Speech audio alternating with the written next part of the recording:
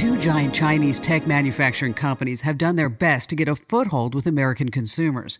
But the U.S. government is warning everyone to stay far away from their products. Kim Komando with your Thursday Consumer Tech Update. While the names Huawei and ZTE are not instantly recognizable to most of us, it's not because the companies haven't tried.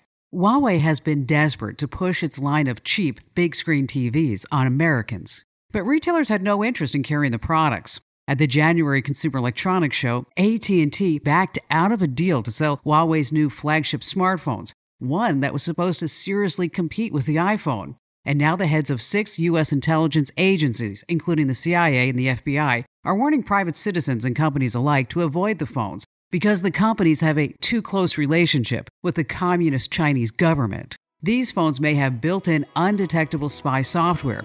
The names to avoid: Huawei and ZTE. I'm Kim Komando.